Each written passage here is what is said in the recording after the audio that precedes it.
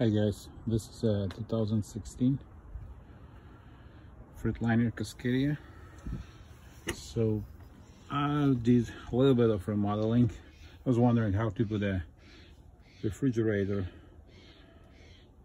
in a truck and came up with a solution, cutting half of the cabinet down. So basically now I have 4.7 cubic feet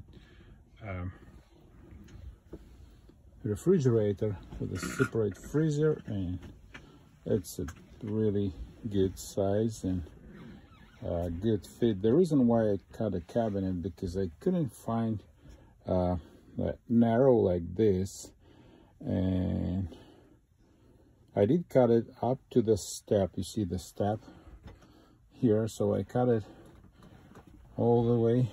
Just this single wall remained, so didn't cut that one. You probably don't see. I'm gonna turn the lights on so you can see.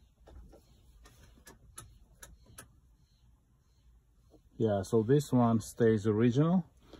I basically cut the left side, and here in the front I found some aluminum scrap in the garage, so I put like a little trim here to give a better look and maybe reinforce it a bit. And this aluminum stuff, yeah, just to reinforce it. So now it looks pretty solid. And so the question was how to secure this fridge. So came up with a solution. Let me move the seat forward.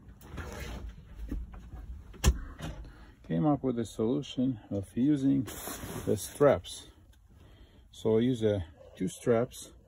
One is just holding it down. You can see right in here. I hook up from this seat frame, which is bolted to the cabin. So that's pretty solid.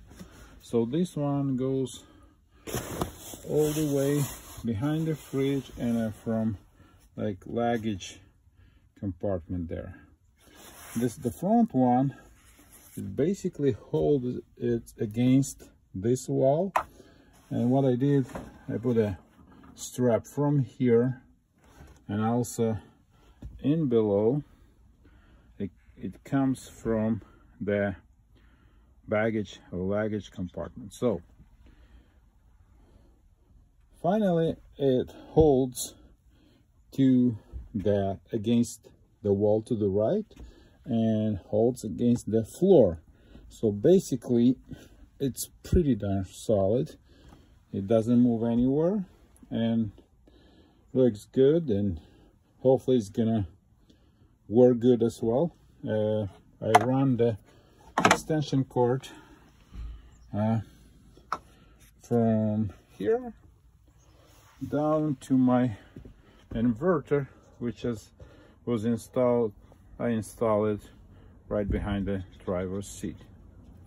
So now it looks like we are ready to hit the road, and we'll see.